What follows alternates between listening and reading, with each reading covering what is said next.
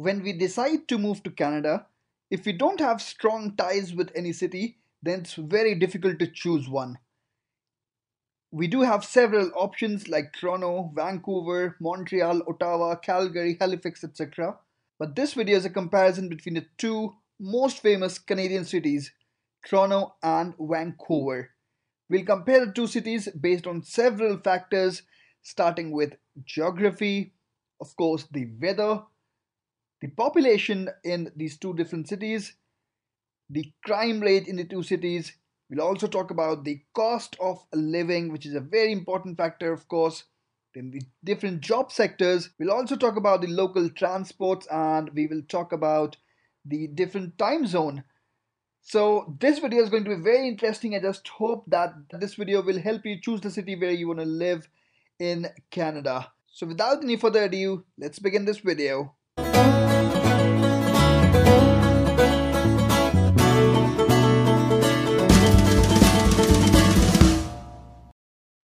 Okay, so let's talk about the geography. It's very important to know the place where you're going to live. So we'll talk about the geography of Toronto and Vancouver. We'll talk about the comparison. Okay, so this is the map of Canada, and this is the place where Toronto is located, and this is the place where Vancouver is located. So Toronto basically is towards the east and Vancouver is towards the west of Canada. Now, Vancouver is in British Columbia, and of course, Toronto is in Ontario. So let me tell you that Vancouver is the largest city of British Columbia and Toronto is the largest city of Ontario. So the choice gets very difficult.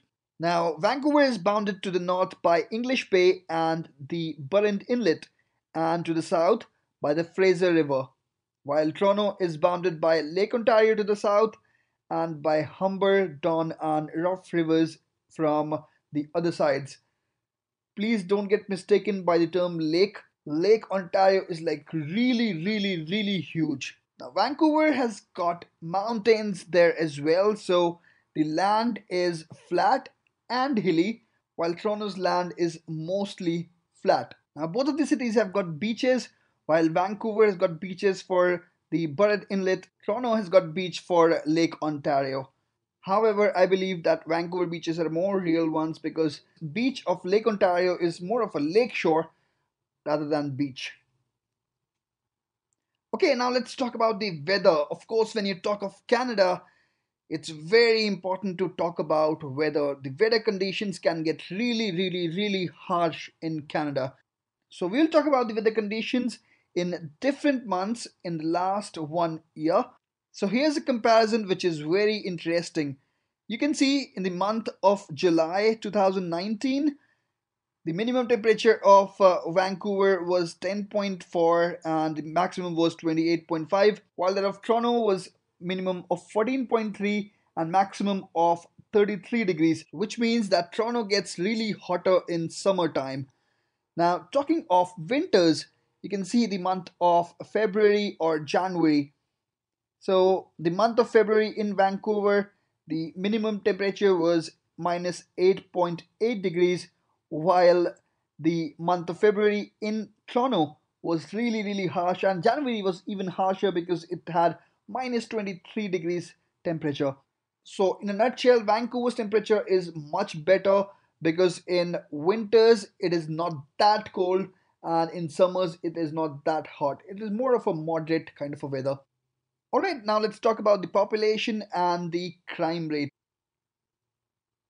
So both the cities have got people from multiple origin, from multiple religions. So let's talk about the population in Vancouver. So in Vancouver, actually, Canadians are like 46%, like the white Canadians. Chinese are 28%. South Asians are 6% and Filipinos are 6% as well. The total immigrant population is about 40% in Vancouver. While in Toronto, the white Canadian population is about 50%, South Asian is about 12%, Chinese is about 11%, and Filipino is 5%. And the number of immigrants in Toronto are much higher, they're 46%. Now let me tell you that these are the statistics From 2016 census, these statistics have changed a bit. Recently, I read a couple of articles where it was told that the number of immigrants in Toronto have crossed more than 50%. So more than 50% of population of Toronto is actually the immigrant population. Here, by South Asian, I mean Indian, Pakistani, Sri Lankan, Bangladeshi people, primarily Punjabis. And in the case of Vancouver, the Chinese population is really huge over there. In fact, the Chinatown of Vancouver is the biggest in Canada. Of course, Toronto has got its own Chinatown as well, but the Vancouver Chinatown is the biggest one. Okay, now let's talk about the crime rate. Of course, if we want to go to a safer city, to a safer place where we can live with our families without any worries. So the crime index in Vancouver is 36, while the safety index is 64. Toronto is very similar. The crime index is 37, while the safety index is 63. Okay, with these statistics, I know it would be very difficult for you to judge these two cities.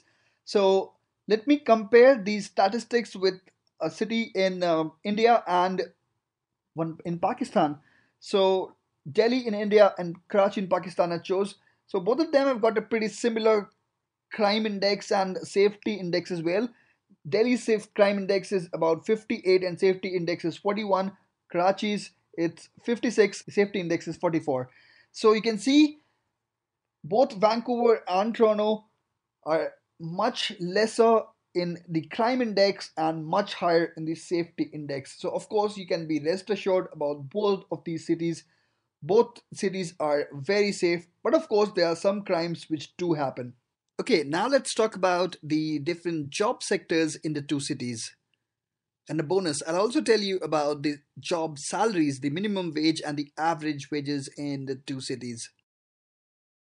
Okay, Vancouver has got many jobs in technology, financial services, meaning insurance, banking, accounting, manufacturing sector, in the retail trade sector, construction, educational services, information culture and recreation, in film, in tourism, and in agriculture and fishing. However, in Toronto, it's very similar, but still it's a bit different. Obviously, technology jobs are the highest in Toronto, in Canada, then financial services again in Toronto, then fashion apparel jobs, then life sciences, design, music and film, aerospace is very prominent here, then food, beverage, and tourism and events. So these are all the primary job sectors in the two cities.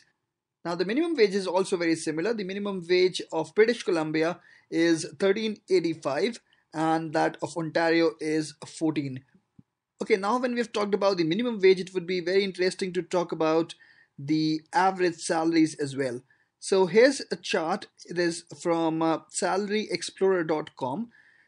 It clearly says that Toronto is a winner over here because the minimum salaries are a bit on the higher side in Toronto. Now you can see the minimum salary in Toronto is 925 Canadian dollars. In Vancouver, it's 886. The median salary, however, is 6,559 Canadian dollars, and in Vancouver, it's 6,483. And the maximum salary per month is 30,255 Canadian dollars, while in Toronto, it's 28,997. So they're very similar, but still, Toronto is a bit on the higher side. I'm really curious who gets that salary, 30,000 per month. Wow, what a salary. Okay, now let's talk about the cost of living in the two cities. I'm sure many people will be interested to know which city is cheaper. Okay, to compare the cost of living, I'll take you to this website, numbeo.com. I just hope that they pronounce it only this way. So you can visit this website and compare the cost of living of any two cities.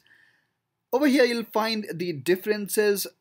They've clearly mentioned that Vancouver is slightly lower in comparison to Toronto apart from the rents. However, I just read an article just a few weeks back which said that the rents of Toronto have been increased by 10% since last year and they've crossed the rent prices in Vancouver now. Whatever it is, the rent prices are very similar But apart from that, you can see that Vancouver is slightly cheaper than Toronto. However, just a couple of years ago, Toronto was a bit cheaper than Vancouver. In the last couple of years, prices of rents and other stuff in Toronto have really gone high.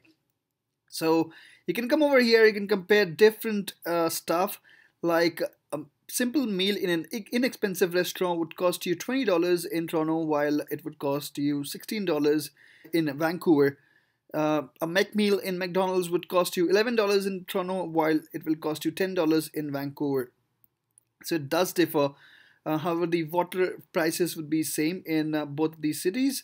Apart from that, the transportation you can see is also expensive in Toronto. It's 3.25 there, and it's 2.95 in Vancouver. The monthly pass is 147 in Toronto, while in Vancouver it's 95. So there's a huge difference over here. You can see 35% difference in monthly pass. So what happens in monthly pass actually is that you can get a pass for 1 month and travel unlimited. So apart from that, you can see the utilities also are more expensive, much more expensive in Toronto than in Vancouver. There's a difference of 42%. Apart from that, you can see the apartment rents. Obviously, this constitutes of the major part of our expenses. So it's very important. One bedroom in city center would cost you something like 2,100 in Toronto, while in Vancouver it would cost you something like 2,000. If you go outside of downtown or the city center, then you'll get something in around 1,700, while in Vancouver you'll get it in 1,600. So again, there's a difference of around $100. So all of this will actually count up to $300-400 difference in Vancouver versus Toronto. Toronto is definitely more expensive than Vancouver these days. Right, now let's talk about the public transport in the two cities. Now, both the cities are great in terms of public transport. Now, they've got trains to travel to Vancouver and Toronto from other cities, and from the Vancouver and Toronto airport to the downtown of the cities. They've got buses. Now, in Vancouver, they've got SkyTrain, which is a totally automated train, while in Toronto, they've got Subway, which is very, very old. But just like the Delhi Metro, it's the lifeline of Toronto. Now, Vancouver hasn't got any tram or streetcars, as they say here in Canada, but Toronto has got streetcars all over the city. It's really fun traveling in those streetcars. Okay, now to travel in the ocean, Vancouver has got Sea Bus, through which you can travel in the ocean from the coastline to the different islands. While in Toronto, they've got ferries to travel from the lakeshore to different islands of Lake Ontario. Okay, now coming over to the time zone. I'm sure not everyone would be aware that Vancouver and Toronto are in different time zones. Vancouver is in Pacific Daylight Time and Toronto is in Eastern Daylight Time. So let's talk about summers. If it is 7 p.m. in Vancouver, then it would be 10 p.m. in Toronto. There's a difference of 3 hours. If you want to compare it with Indian Standard Time, then it would be 7:30 a.m. of the next day in Delhi, in any place in India rather. While in winters it would change. However, the time in Vancouver and Toronto would be same, but the time in India would then be 8:30 a.m. of the next day. So the time difference would actually increase by 1 hour. Okay, so that's it for this video. I just hope that the information shared in this video would help you guys in deciding which city you want to choose. I'll provide some useful links in the description below so that you can also compare based on different statistics which city you want to choose to live in Canada. Thanks for watching this video. If you like the video, please click the thumbs up button and share it with your friends if you think it would be useful for them. And please don't forget to subscribe my channel if you haven't subscribed it yet.